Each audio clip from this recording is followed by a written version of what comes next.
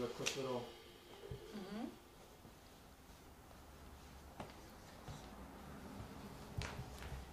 How's the lights, okay?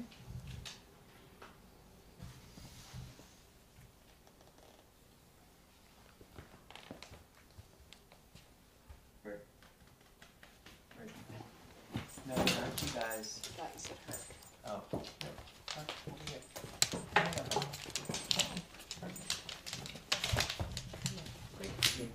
Couches.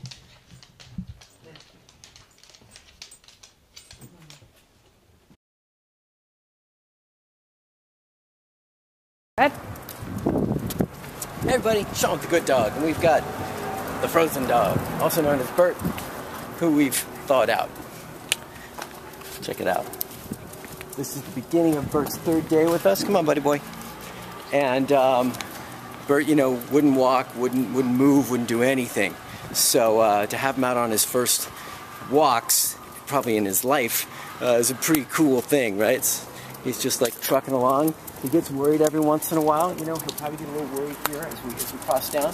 Come on, buddy. Looking through it. There we go. So, oh, careful, buddy. He's so sensitive. So, but this is just the way he's been, right? So he defaults straight to down like that. This is how he just this is how he's existed for a really long time. So it's what he's most comfortable with. So I've used a prong and I've just said, buddy, we're just gonna go. And if you resist, I'm just gonna keep moving. And he gives me a little bit of fireworks and a little, I don't like it. And then he lets go. And I'm just more stubborn than he is. And then he breaks through and he walks nicely. So it's pretty cool stuff. Let's see if we can cross, see what kind of stuff we get from him. Let's go, bud. Come on. There we go. Good boy. Good boy.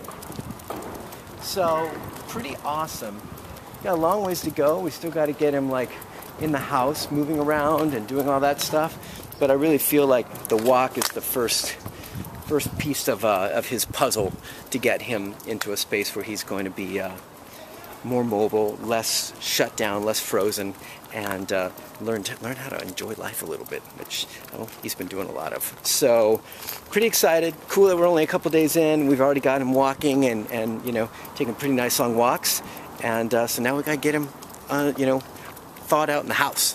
So stay tuned, see what we can come up with. If we, you know, my vision is that I see him a couple days from now, like running around, going to placemats and doing all that stuff. So I'll hold on to that and see what we can make happen. All right, Sean, the Good Dog.